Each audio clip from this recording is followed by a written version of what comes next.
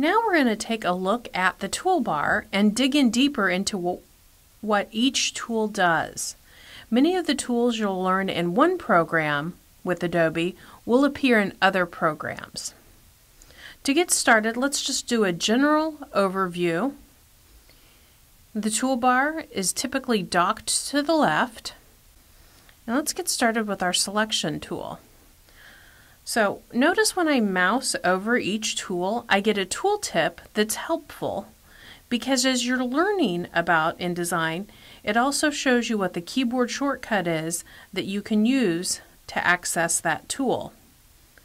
So the selection tool, keyboard shortcut V, allows you to select objects, to move them, and resize them, whether it be text boxes, objects, or images. The direct selection tool allows you to select part of an object. So I'll select that point. Notice when I selected it, it became blue. And I can move that. Notice how I'm also getting that little icon that I have a path selected, and I can move that. The next tool is our Pages tool. And our Pages tool allows us to shuffle page order and to resize pages. Next is the Gap tool, which allows you to resize objects but keep the space in between them the same.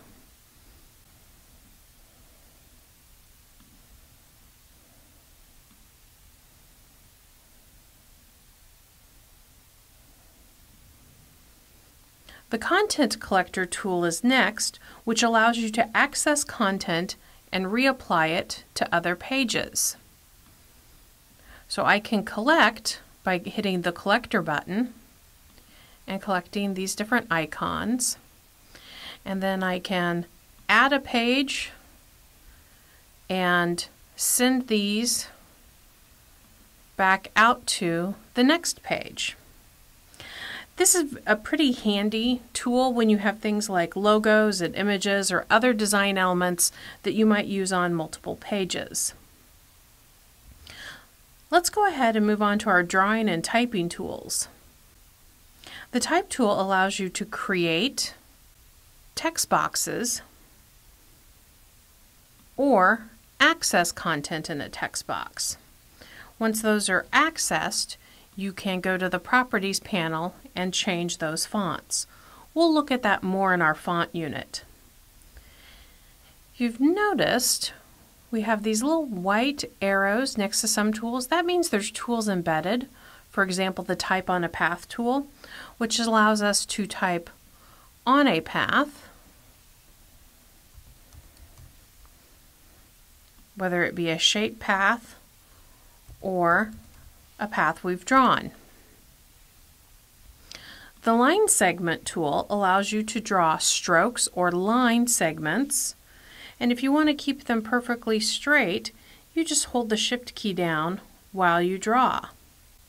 The stroke options located here allow you to change size, color, and even the type of stroke that you have.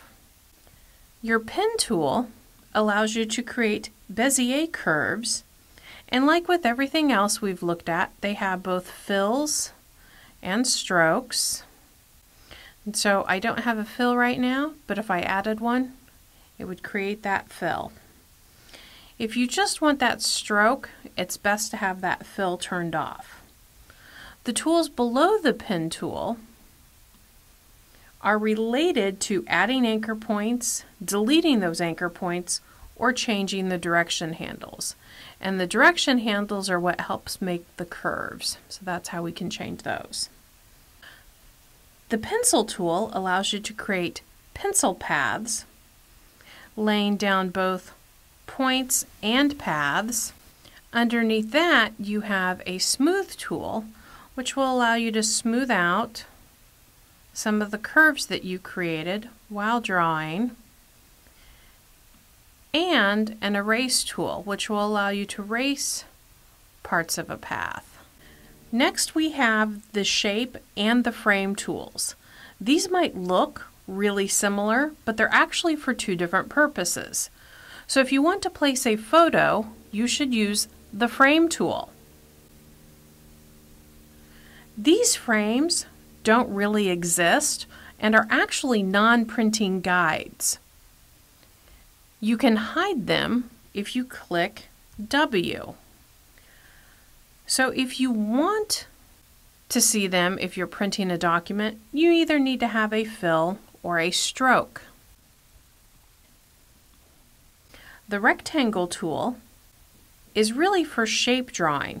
So if you were doing a sidebar and wanted to have a gray box behind something, that is the tool that you would use. Below that is the scissor tool, and if we have a path selected, it's going to allow us to take that path and cut it. So now we have two separate paths. Below that is the free transform tool, which includes rotating, scaling, and shearing. The gradient tool allows us to apply an already selected and created gradient. So we'll bring up our gradient panel, and you can see we have a default black and white gradient. So with that selected, I can make that my fill. The gradient tool allows me to change the direction of that gradient. The gradient feather right below that works to provide a gradient but with the transparency based on the object already there. So for example, if I select this shape, run the gradient feather, it's just going to feather out that blue. You can also feather out images. The notes tool is a good way to communicate if you're working with a few different people on a page design. You need to alert them to a problem or have a question. That's what this little icon here is. And if you click it, you can see there's a question there. Notes can only be added to text. The Eyedropper tool allows you to pick items like color, fill, and stroke for objects, and text style for fonts. So I can select this style and apply it to this font. I can take the style of this object and apply it to this one. The hand tool allows you to navigate around your page or pages. The zoom tool allows you to zoom in on certain areas, either by clicking or dragging a marquee and scrubbing. This is the fill and stroke of an object. Whatever is in front is what you're working with, and you have fill and stroke here in the toolbar as well as in your properties panel. I typically change my fill and stroke in my properties panel. Next we have our most recently applied colors, and the last option is our view. So if we want to look at our preview or our slugs and bleeds, we can do that. And that is your toolbar overview.